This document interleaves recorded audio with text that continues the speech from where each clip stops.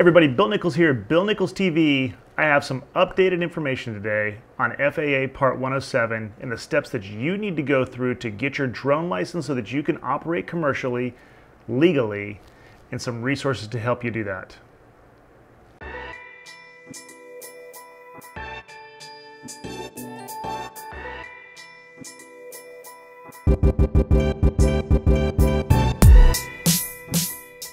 Morning everyone. So I just posted a new article on billnicholstv.com. That's my site. I'm just now really starting to get content up there. Basically for every YouTube post that I do, I want to get a written post up there that backs it up so that you have additional information. So I've got information down here in the notes, but I also have a large article that I put together on my site, and I wanted to bring you a quick video on updated information for FAA Part 107, what you need to do to get your remote pilot certificate so that you can operate commercially, legally. So let's get right into it. So if you go to billnicholstv.com, you'll see the, go to the home, you'll see right away, the first article right now is Get Your Drone License Step by Step, FAA Part 107. Click into there and I've got some information. So I'm gonna run you through some basic stuff today and then a couple of resources that I have found and some guidelines by the FAA. So really, up until now, the FAA had a heavyweight process of applying for a 333 exemption. I actually applied for mine over 3 months ago. I still haven't heard anything back.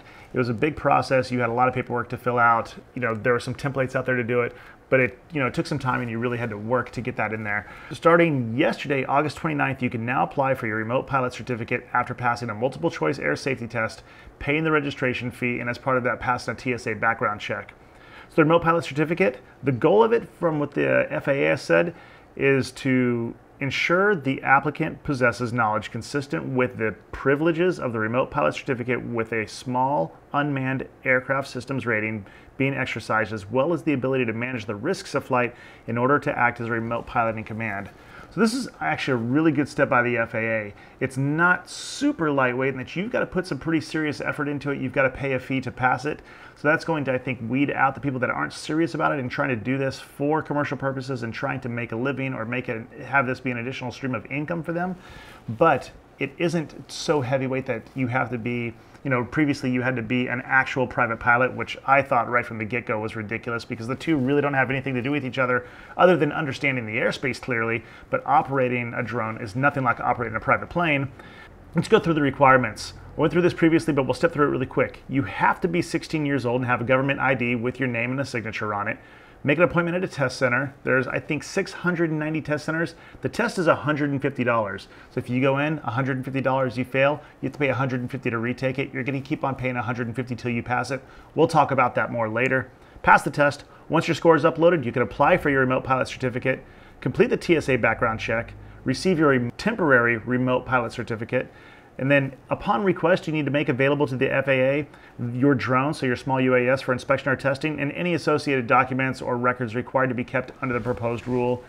If you have an accident within 10 days of any operation that results in an accident or property damage over $500, you have to report that to the FAA under the reporting process.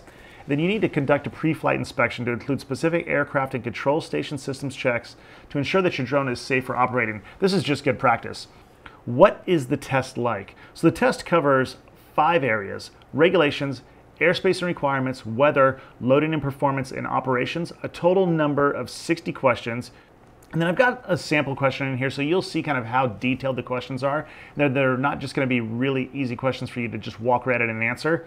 Now there are study materials available. So the FAA has released a 2-hour course as well as a number of other resources and practice tests, but the FAA has said that they estimate that a small UAS remote pilot applicant will spend 20 hours of self-study in preparation for taking this initial knowledge test. But so expect to spend about 20 hours studying for this. I would not recommend just going through the FAA 2-hour course, thinking that you're ready, and then going in and spending your $150 to take it. So I went out and I was seeking out what are some potential drone schools or some drone pilot ground schools or some small drone operator schools. And I came across dronepilotgroundschool.com, which is also UAVcoach.com. And with them, their course has more than 30 lectures, 5 practice tests. You get access to the instructors during it. Their instructor is a certified pilot. Interviews and more. You can print PDFs out. Each of their modules have notes from each of those modules in them. Then they have really great checklists to run through, great study items. They have an 11-point study guide checklist.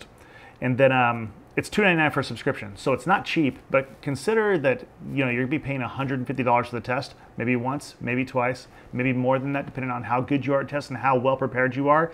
And having a resource like this where everything's all together is going to be a great resource.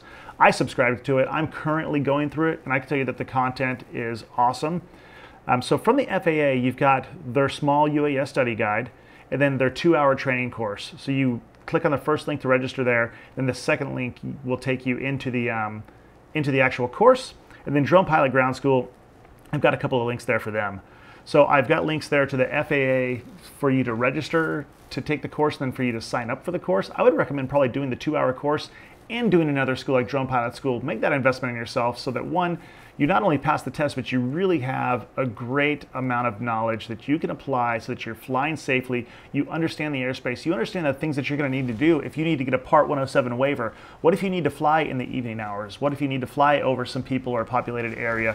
What if you need to fly within 5 miles of an airport? You can't do that with your Part 107. You're not supposed to do that at all, or above 400 feet, but you can apply for a Part 107 waiver. So having all of this knowledge is really going to help you become the best commercial drone operator that you can. So you're certified, now what? So here's the basic rules. No flying at night, which is 30 minutes before and after sunset.